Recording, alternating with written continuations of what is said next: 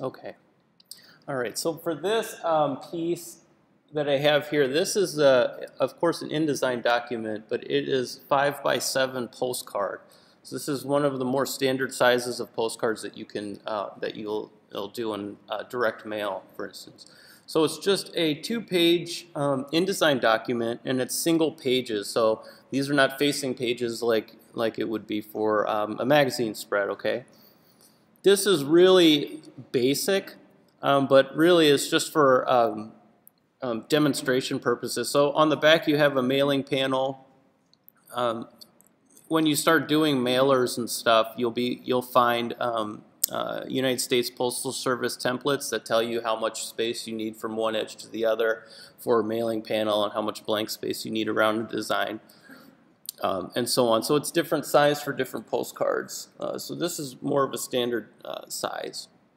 But you can see here that I have some placeholder text. This is all text that is it is just straight up created in InDesign, and I put these carets in here in the font that I like, you know, and you can change the fonts or whatnot, of course, just like on any normal InDesign document. So I have placeholder text here for first name, last name, address 1, address 2.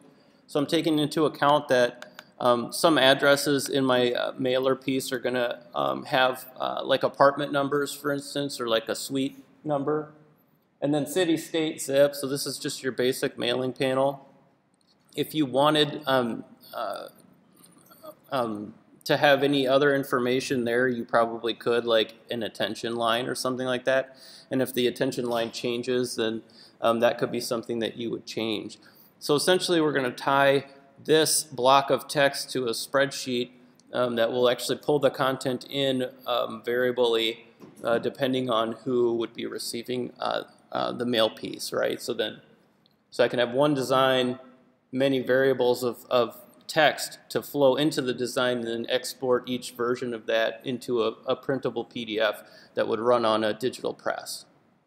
So direct mail is really digital press based for the most part, if it's personalized or variable. So if you remember when I said digital printing is becoming more prevalent than offset printing, then this is why. It's really personalized to people as far as with direct mail is concerned. So on the front of a postcard, I want first name and last name, you know, and then maybe, you know, maybe I want to say like, you know, hey or something. So it's going to like speak to the person, let's say perhaps. And in this area, I'm going to have 3 images that are variable. So in my spreadsheet, I have a different name with a different set of images. And so my concept is, based on what these folks order online, there will be a direct mail piece sent to them based on what their order was, okay? To just kind of remind them that we're here. Here's some pictures of the type of food that you ordered, and then maybe they'll get another bite, okay? So let me go to the spreadsheet. So the spreadsheet basically has a column for your first name, a column for your last name, address 1, address 2. This is really basically standard. These fields here are basically standard in most of the contact lists that people will have in their teams internally.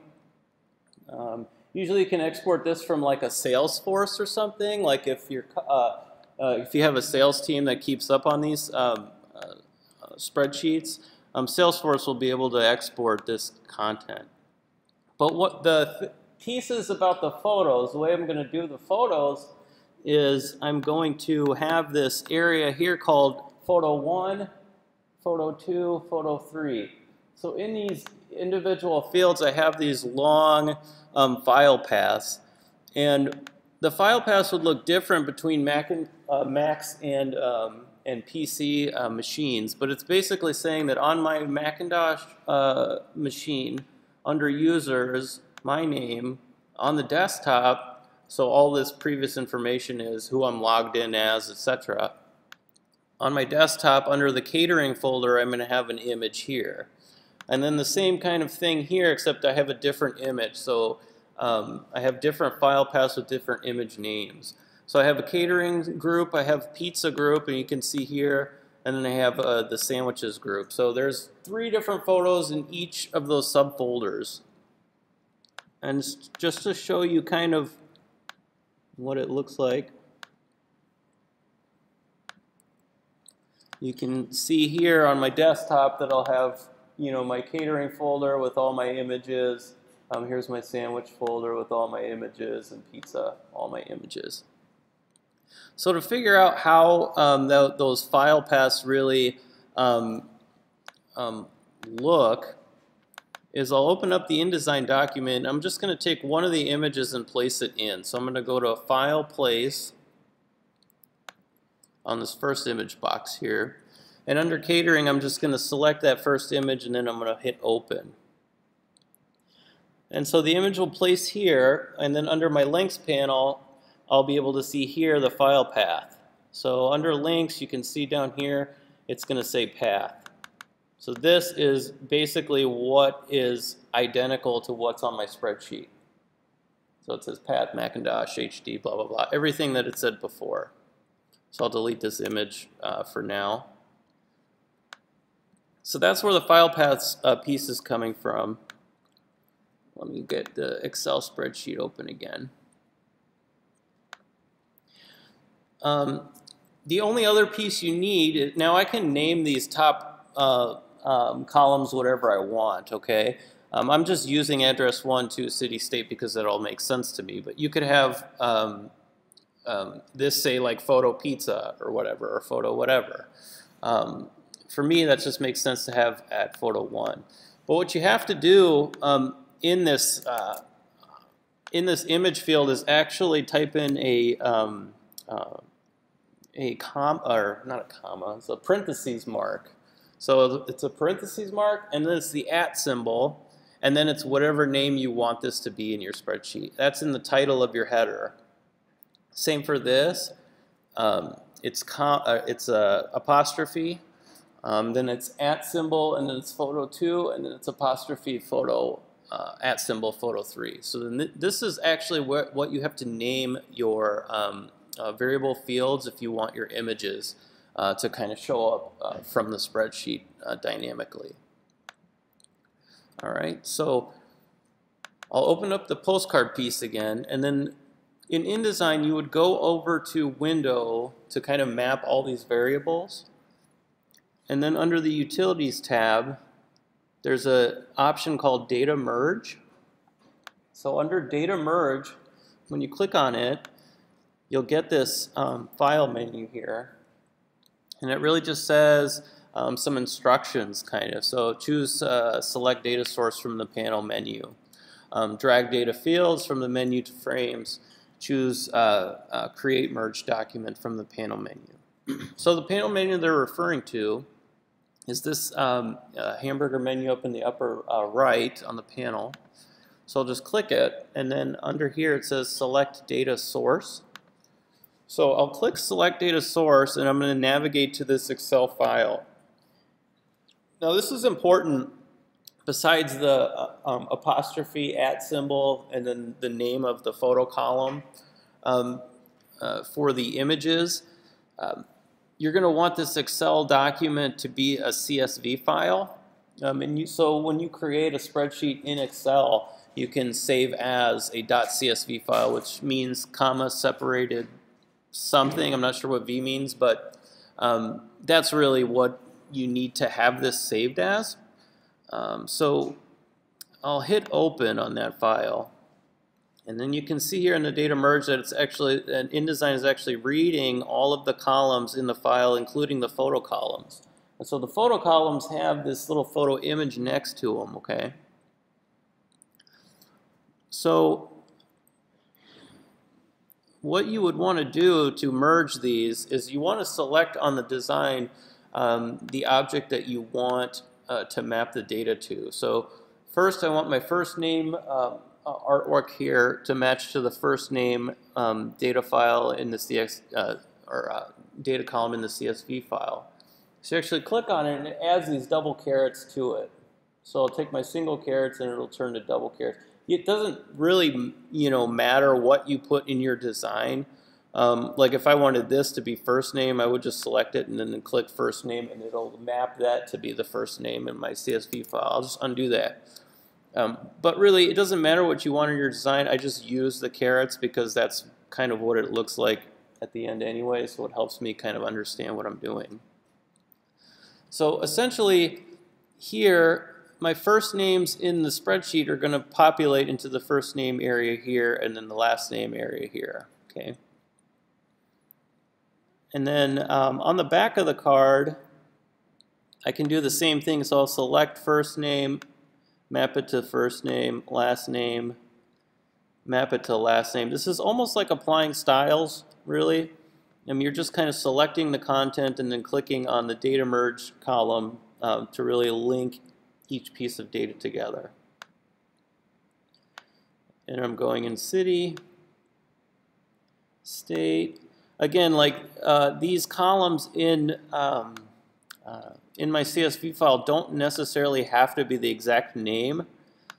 It just, whatever name's easiest for you to remember. But I just use basically what it's saying here. So photo 1, I'll just click on that. Photo 2, click. So you would just actually select the image box and then click on the whatever image you want mapped to this area.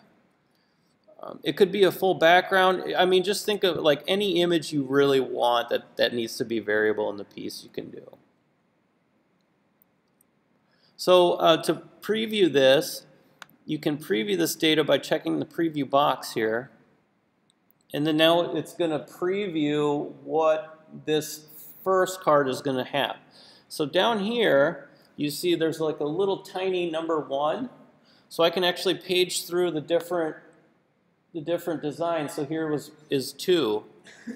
So this guy ordered pizza last time we had contact with him with one of our salespeople, or we rang him up and then his data, or maybe it was online, like he ordered online, that information was saved to our database somewhere, and then our designer said, okay, anyone that ordered pizza, here's the photos that we'll put in there, whatever. Okay, and then here's his first name, last name, and so on and so forth. So then here's pizza, and then on the back you can see here's his contact information, and then the next person is Beatrix. And so she did sandwiches. So I have 3 different sets of content for all these different people, right? So Deborah is a pizza person. And then who's next? Aditi is a sandwich person. So you can turn the preview on or off. But and actually you'll have to essentially turn the preview off if you want to export this. But what you'll do is go up to the this data merge menu here on the right, and one of the things that I like to mess with is this content placement options area. So this is actually going to tell you how your images can place in the frame. Instead of me going to the source images and then sizing them exactly into this box size, I can actually use, if you remember how to fit content in the frame proportionally in some of your image boxes, you can do that here too, and it'll just treat all the images the same. So I can say, fit images proportionally, and then that would change the images up to fit proportionally. Let me see. I'll have to turn it off again. So I'll turn the preview off and then turn it back on. And then all the images placed are fit proportionally. It's not really what I'm looking for, so I'll go back under content placement options, and it actually defaults to fit images proportionally. So you'll want to go fill frames proportionally, and then maybe center it in the frame too, just so everything is like filling the frames. There's no black border area or anything like that. So I'll turn the preview off, turn it back on. and then that's kind of what I'm expecting. So any kind of image or something like that, perhaps even the logo could change. If I was a brand owner that had a bunch of different brands, and I had a huge database full of just people that managed all my brands, maybe that logo would swap out too or something. And that could be something that you might, want to do in a design too. Maybe it's very general, like a general look for a postcard, and you're running like a website that sells postcards to like small businesses or something. And then you're saying, hey, you can jump on the website, upload all your content, and then we'll spit out on the other end a postcard that sends to your mailing list that you upload, etc. Anyhow, so what I'll do is you can't really do anything with this until you export it as a PDF, so then they can run this on a digital press. So you would go up to this file menu here, and then you would say, let's see, export to PDF. So the export to PDF option will turn the preview off here, and you can export all your records, or you can export a range. So I have probably like 16 records, but instead of exporting all of them, I'm just going to do like 3. Another option you can do is if you had a template for like stickers, let's say, like you had a bunch of stickers on an 8.5 by 11 sheet that you can get from like Avery or something at the store, you could actually export this layout using these options here, or actually which is this multiple record layout, and you can define the margins on the left, right, top, down, and so on. So then you can do a repeat of these graphics on a single page.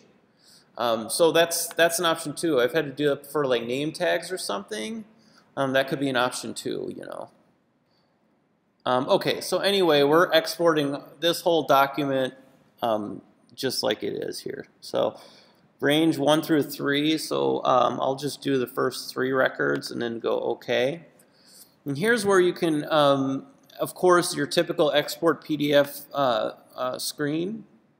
I'm going to do high quality print for now. It'll take a little bit longer, but once it's done, this would be print ready. So you can do your printer marks, so crop marks, and then you can turn your bleeds on. So these images actually bleed off the edge. So when this thing is produced, it'll be nicely finished. And then that's it. So no export. And then you just pick where you want to save this at. Print. And then so it's going to go through and basically generate all of this PDF for you. So you essentially will walk away, come back. It actually has to place all of the images like in a single PDF and then map all the data. The images are the bigger part, so if you have a lot of images, it'll take a little bit longer. So then what it says here is no overset text was generated when merging records, which means that if I had like a super long name here, and then it pushed the data all the way down outside this bounding box. I'll show an example of that. And then I'll open up the PDF to show you in a second what happens. So if I had a last name like this,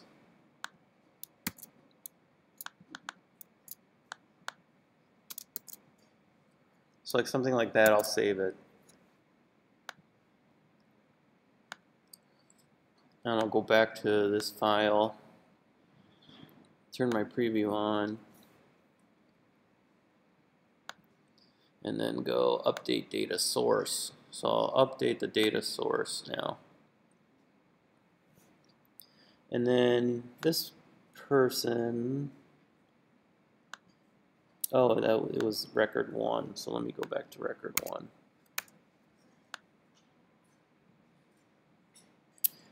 It wasn't quite long enough. Let me go ahead and make it longer.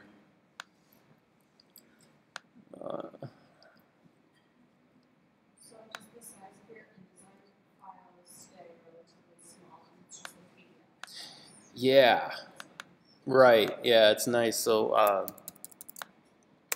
in fact, there was someone that was saying, couldn't you do like a catalog just based on variable data imagery?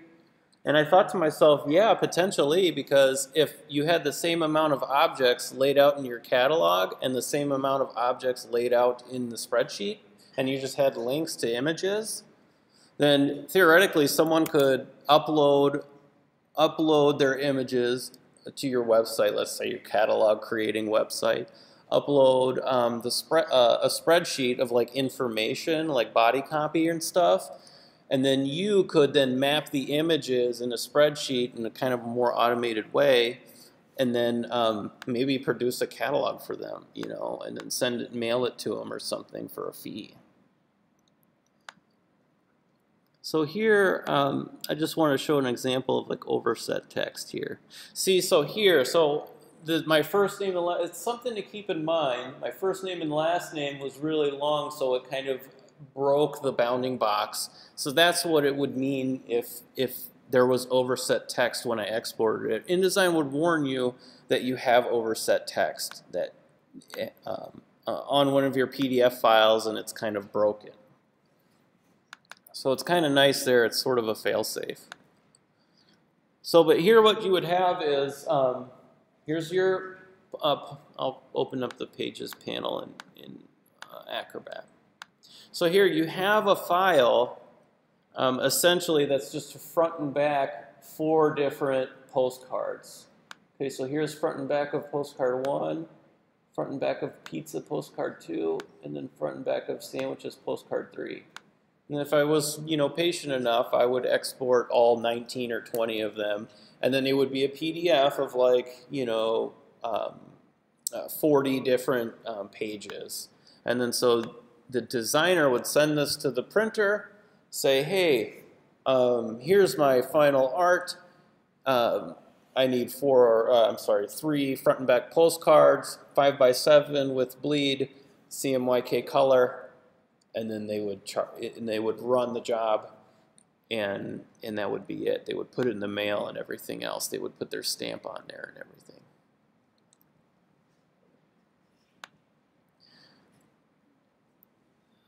Okay.